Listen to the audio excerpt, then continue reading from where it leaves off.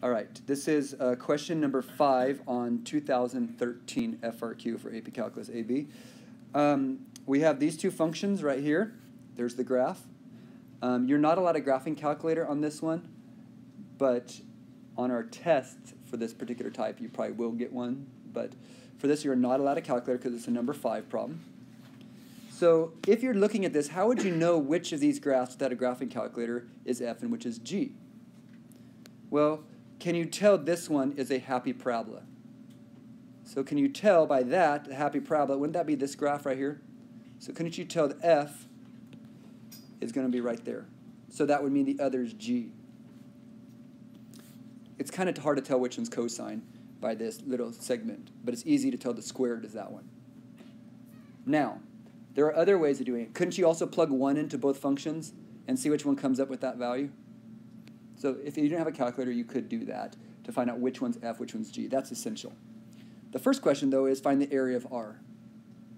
To find the area of R, you need to see the interval of this piece, and then, so you're going to make an integral of that interval.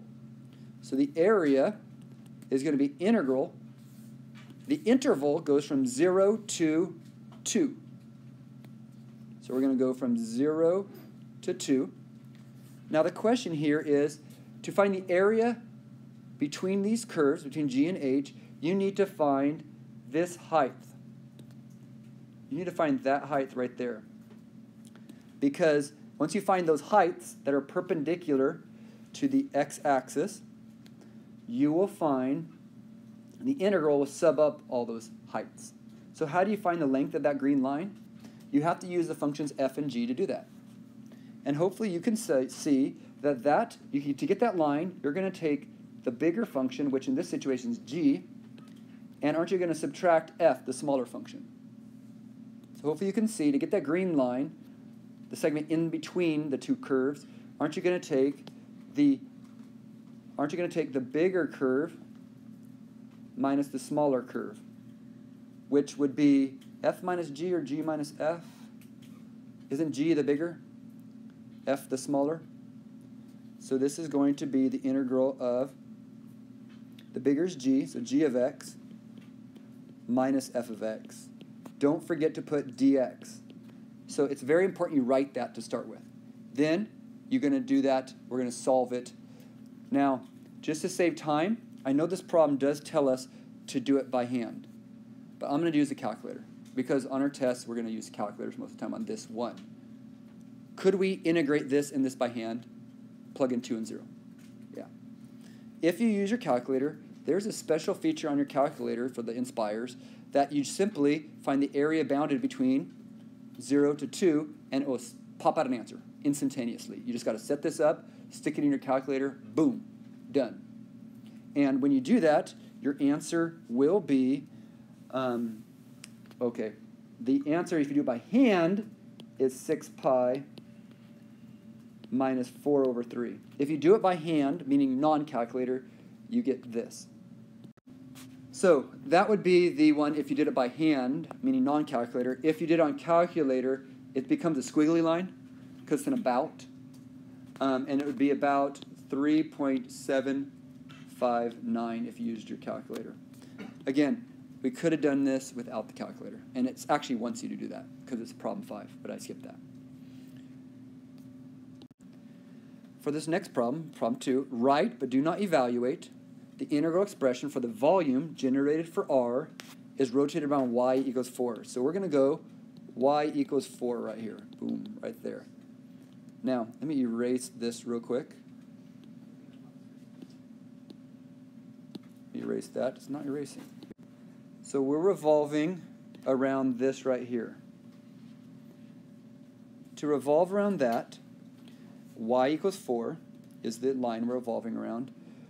What we're going to do, we're going to set up an integral for this. So the integral for volume is going to be, you want to put, for equals, you want to put pi on the outside because you're doing circles. And it's going to be a washer. Hopefully you'll notice you're going to have an outer and an inner radius on this. And when you revolve it, it's going to have a hollow shape inside.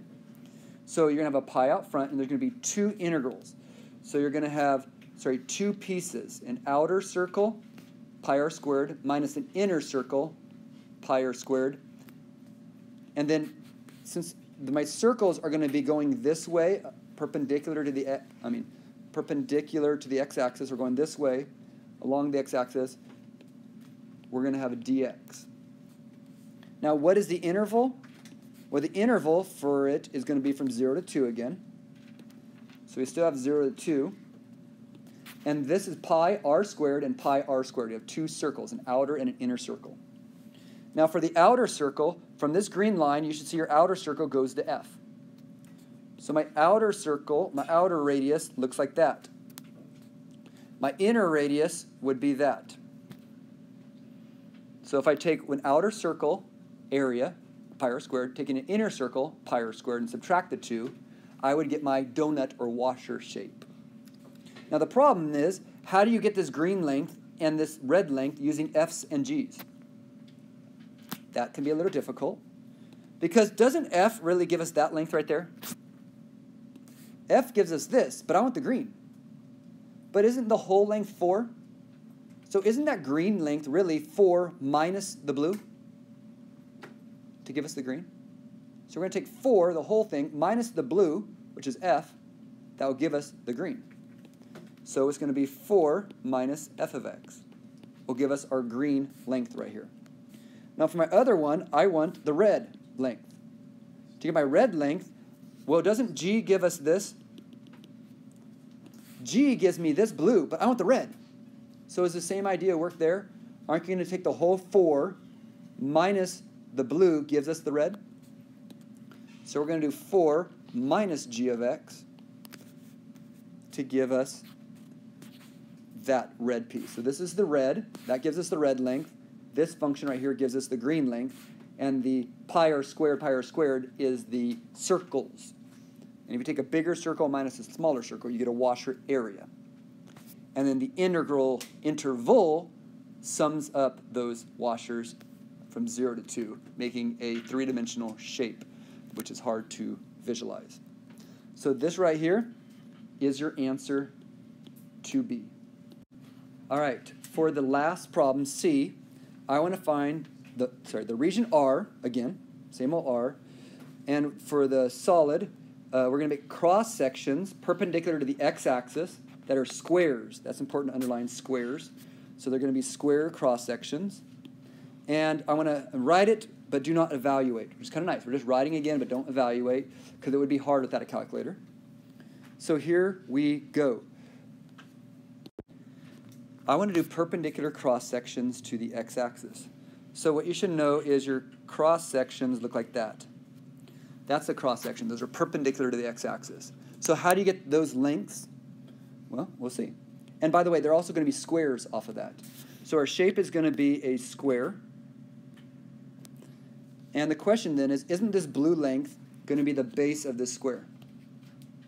So that blue length right there is the base of the square. And if it's a square, won't it also be the same height? So once I find the base here, aren't I going to multiply by the same thing here? And then with the integral, sum up those squares. So that base, how do we get that base length? Well, you should see it as a bigger length minus the smaller length. If we take G, which is the green, minus the F, won't that give us the blue length between? So the base of this is going to be G of x minus F of x. So won't the height be the same length? If that's the base, won't the height also be G of x minus F of x?